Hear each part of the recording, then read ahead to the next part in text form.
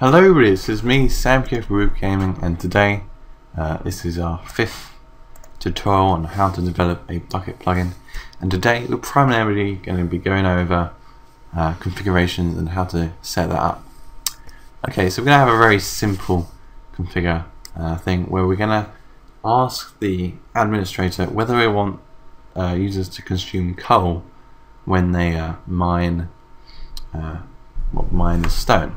So we're going to have add a new boolean, so public boolean use coal, and by default we're going to have it as false.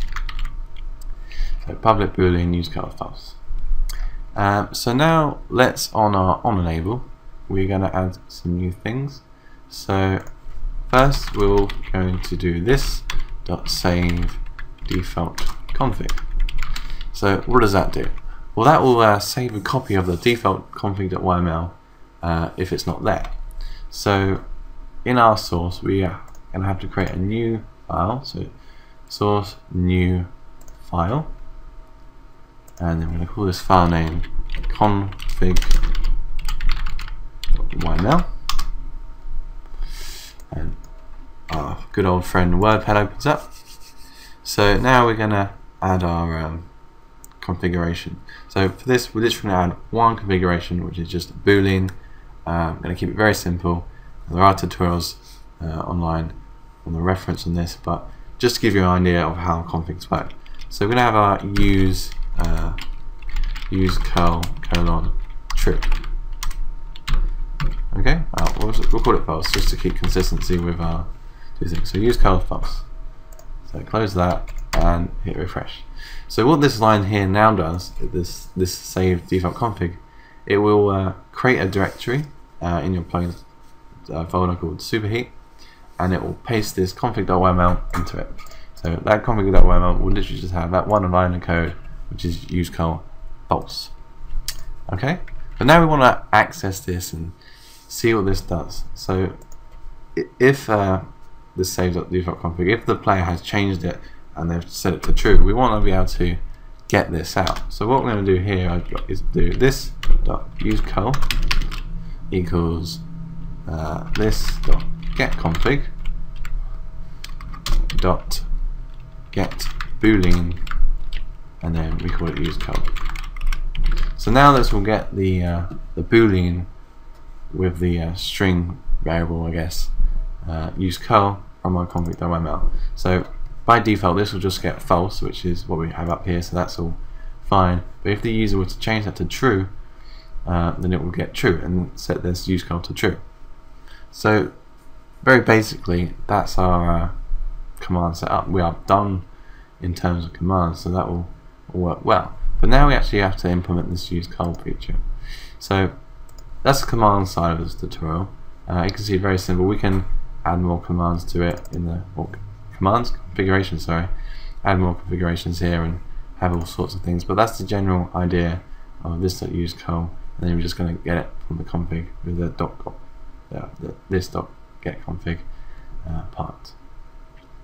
Okay, so now let's implement the use curl. So we're going to do this on the on-block break. So first we're going to add a new bit here. So if instance dot use superheat.instance use curl.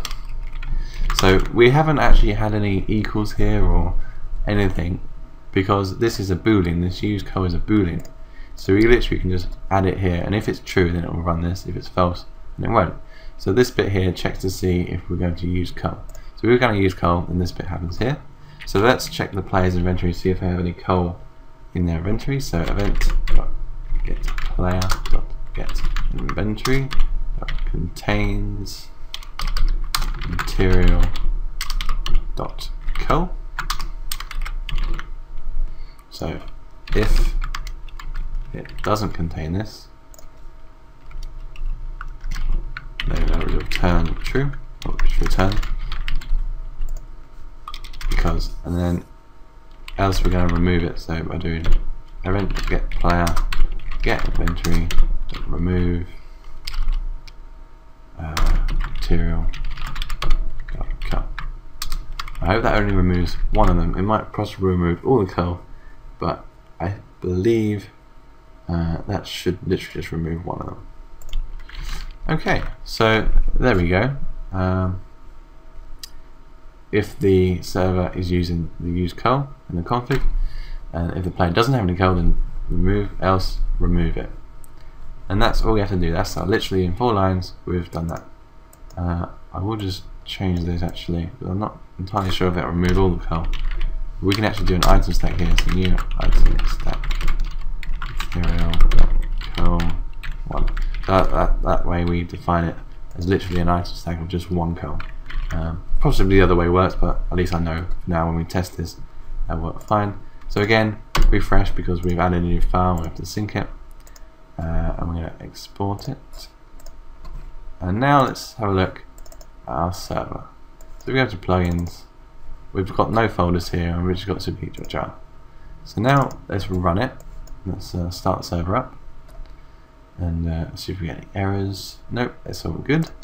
Now if we go to plugins, oh, a new file folder has been created, superheat, and in it we have our config.yml, and the use curl is set to false.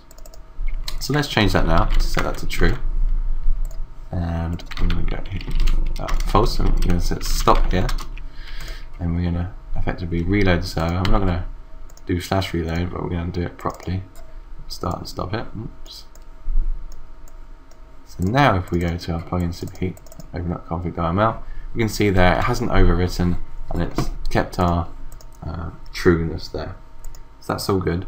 So now let's go in-game and take a look and see if our new implementation of the use curl works.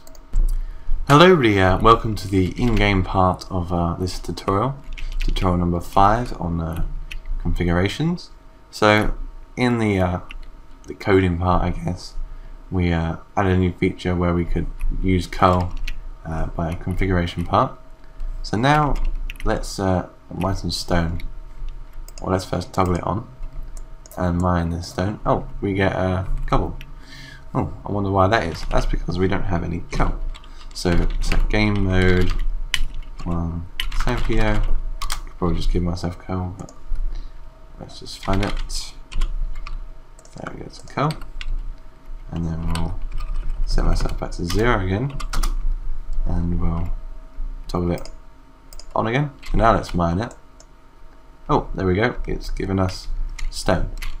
So that is worked well. If it checks to see if we've got curl in inventory, as a result, we can use superheat again. We weren't noticing that the curl is still 64 and it hasn't been changing. So let's have a look at why that is. I think that is literally because we didn't define it properly and we just removed, we did not update the inventory. Okay, so that's at least it does show you what we were trying to achieve